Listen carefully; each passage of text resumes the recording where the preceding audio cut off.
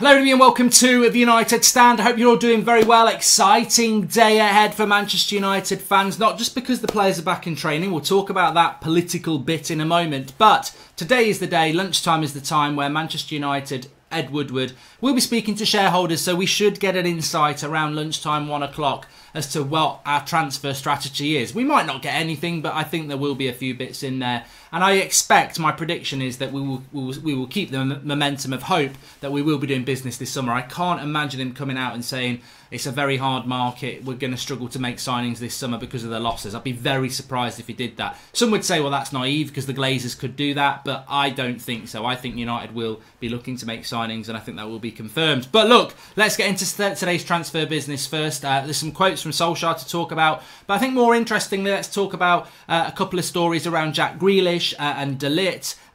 This is rather interesting around Jack Grealish. That I mean, it's Alan Hutton, who's a former Villa player. I don't focus on that, but actually what he said is very, very true. How do Aston Villa hold on to Jack Grealish if they get relegated? And let's not forget, Aston Villa at the moment do currently occupy one of the bottom three places. Now, look, if football comes back, they could get if football doesn't come back, they could get relegated under the whole what's happened at Scotland and what's happened in France. But I don't think that will happen. Hopefully, we will see football back. Can Villa stay up? Will Grealish stay? Will Grealish stay anyway? There is a feeling around these parts in the Midlands that Grealish is looking to leave Aston Villa. He's done everything he needs to do there. He's been in the Championship. He's got them promoted. He's done well individually in the Premier League, but the team is still in the bottom three. If you're a player and the talk around Grealish is this, that he's done everything he can for Villa. You know, there was times probably 3-4 years ago where there was question marks about Grealish in Villa fans, whether he was good enough. Over the last couple of years, he's shown he's good enough, but the team can't match his ability.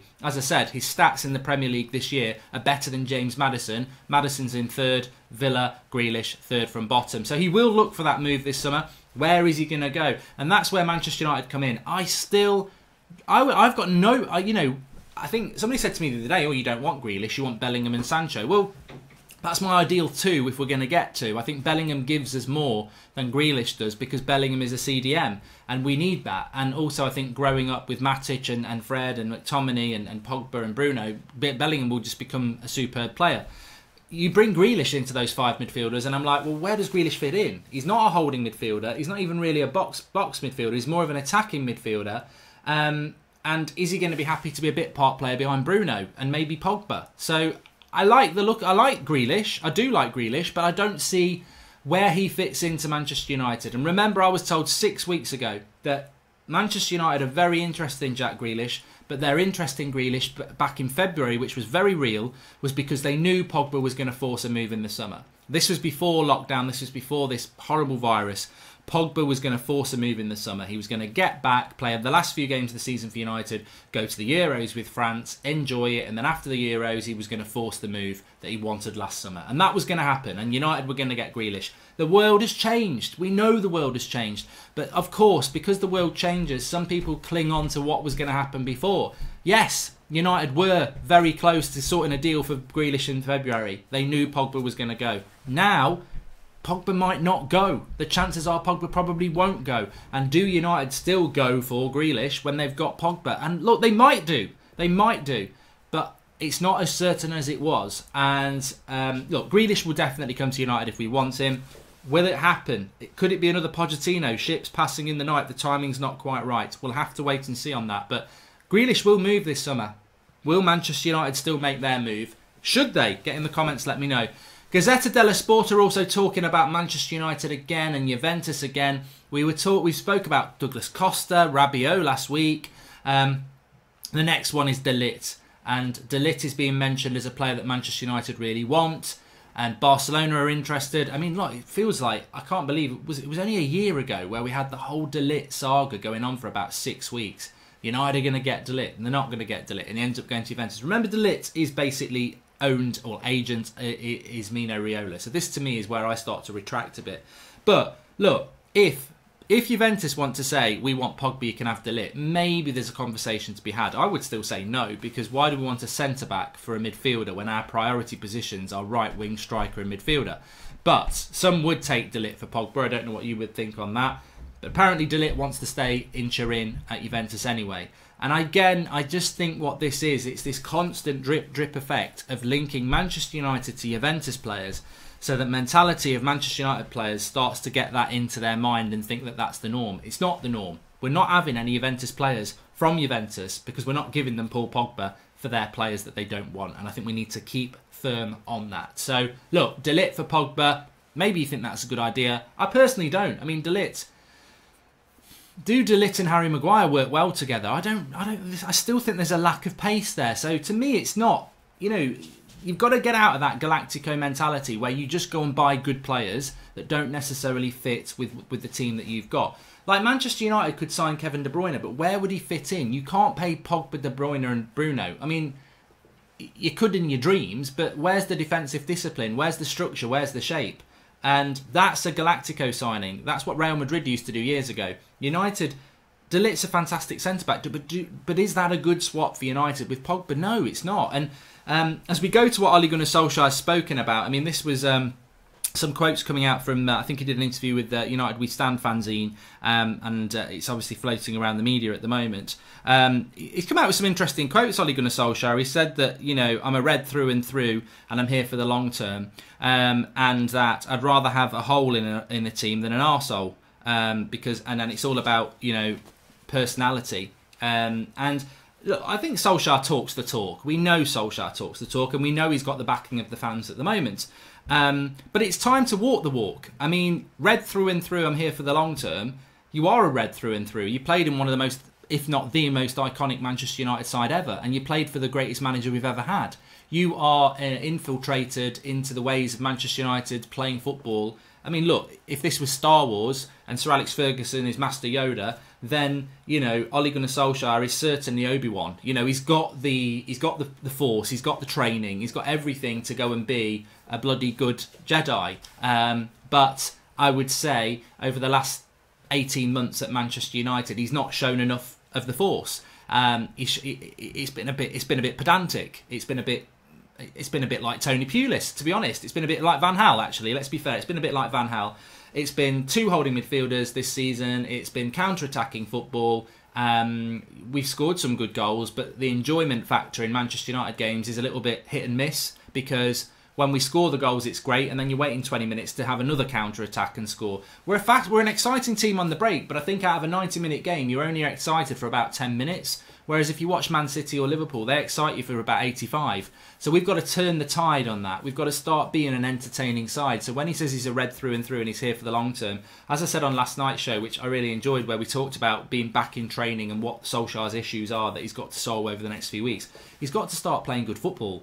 You can't be Ole Gunnar Solskjaer, 99 treble winner, icon, part of the greatest period of success in United's history with brilliant football. You can't be that person and then hide behind that but play like Mourinho. We had Mourinho, and Mourinho took us to second and won trophies based on winning games, not playing great football. Ole Gunnar Solskjaer comes with a demand that he's got to play good football. He knows that, and I expect a change. I think we've seen a change with Bruno, and I expect more changes now with... How do you not entertain you? How do you play counter-attacking football that doesn't really entertain your fans when you've got Rashford, Martial, Dan James, Paul Pogba, Bruno Fernandes? There's too much flair in that team to spend most of your game sat soaking up pressure waiting to hit on the break. And I think a lot of the I hope a lot of the counter-attacking football, which was definitely a deliberate tactic, by the way. We've seen it time and time against Liverpool and City and Chelsea. I'm hoping that was because he didn't have the players to sort of expand our time. And that's definitely what we need to do. So I look forward to that. He also spoke about, arsehole, not... I'd rather have a hole in the team than an arsehole. I think there is one player he's talking about here. And I think it's Alexis Sanchez. And... I think this encourages me about Solskjaer, because I think Alexis Sanchez is so symbolic, and we're back in transfers here because during this week, as I said, there's a rumour that he wants to stay at Inter Milan, and I hope he does. If we bring Alexis Sanchez back this summer, we all know he's the arsehole. Whether he's the arsehole in personality, he's obstructive, he's not performed, he's the best paid player in the Premier League. Is he really committed to Manchester United? If he comes back and says, I'm committed, I don't want that. I think that we are turning a new page, and when Solskjaer says, I'm here for the long term, there is patience with the long term when you're building something. There's impatience with the long term when you bring somebody back like Sanchez, who's not here for the long term on age. He's not here for the long term on ability, and he's, you know, he's massively overpaid, and he is symbolic of the problems of the past. We must keep Alexis Sanchez away from Manchester United this summer. Even if we have to keep paying half of his wages, him coming back, I think, psychologically sets the team back. And I think that's what Ole Gunnar Solskjaer's talking about there, about personality. He said there's no bad apples in this squad.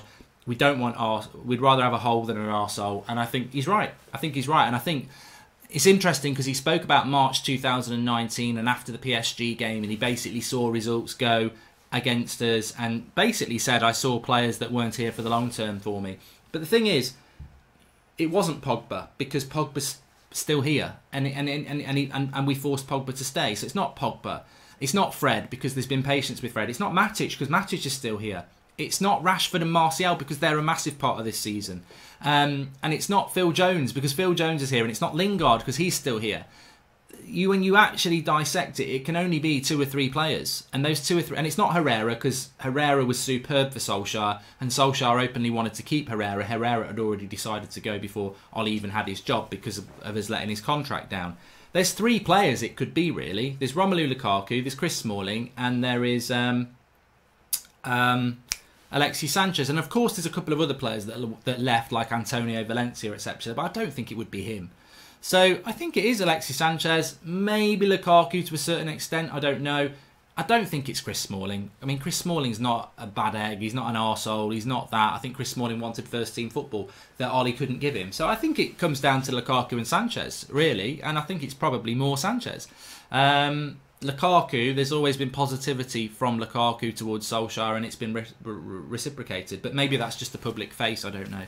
But it is interesting, and I do think that you know, it's time for Ole to walk the walk. There is a bit of thin ice underneath him. I mean, he is still on track for the worst ever Premier League points total, but top 4's there to be got. Everybody's fit. Watch the video from last night. But, you know, encouraging from Solskjaer, and I think he does talk the talk very well. It's time to walk the walk. He also apparently wants to keep Diogo Dalot at Manchester United. There has been some interest from teams like Barcelona and PSG. I think on Dalot, yeah, I described him on the show with Ricky and Adam as a player that if I was describing him at the moment on a tier of transfers, I wouldn't put him as a good transfer or as an elite transfer. I'd probably put him in as an average transfer, because we bought him injured. He spent a lot of time injured. There's been glimpses when he's played well, but also I think defensively he's very poor. Going forward, he looks like he can whip a cross in, but I think there's a massive question mark next to Diogo Dalot. And the first thing he needs to do is stay fit. The second thing he needs to do is work with Wan-Bissaka so he understands how to defend. And the third thing he needs to do is to really start knocking on that door of the first team. Because at the moment, I feel like he's a Carabao Cup player at home to Macclesfield. I don't think he's any better than that. But it's interesting that there is interest from decent teams for him. So I think Solskjaer's right to not sell him when you're getting interest from big clubs. That would make me think, there is a player there. But he's got to stay fit. And you can't say, oh, get rid of Phil Jones and Rojo and Bailly because they're always injured. Dalot's always injured. He's got to stay fit, and especially as a young player, you don't want to spend all your career being injury prone. So I think with Dalot, we need to see what's going to happen with him. But look, for me, it's all about the weekend. It's not all about the weekend. It is all about the weekend, but it's all about lunchtime.